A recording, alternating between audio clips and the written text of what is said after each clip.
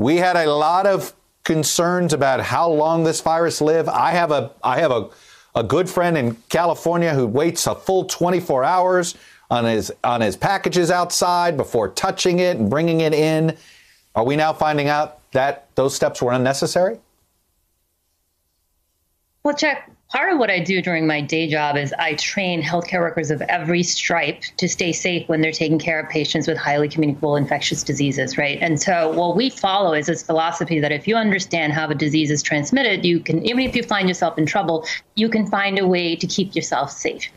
So the science around how this disease is transmitted hasn't changed. I think what the CDC guidelines are doing are really stratifying the risk of what is the highest risk activity and then taking it further down. So we know that the highest risk of transmission is when you spend time within 6 feet around up to 15 minutes with someone who might be shedding this virus through the respiratory tract.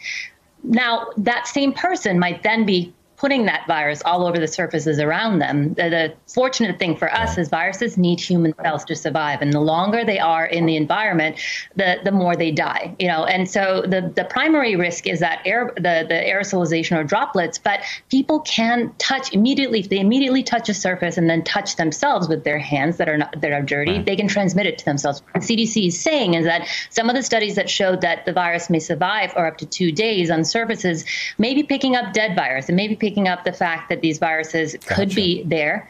If you don't know, though, when the last time is a person has touched a public surface, it's always still the best practice to wash your hands. Here's what I do. When I get packages in my house, I take out the stuff that I need and I throw the packages away and I wash my hands before I touch anything else in the house. And that ensures I'm not bringing the virus in the house. Hey there, I'm Chris Hayes from MSNBC. Thanks for watching MSNBC on YouTube. If you want to keep up to date with the videos we're putting out, you can click subscribe just below me or click over on this list to see lots of other great videos.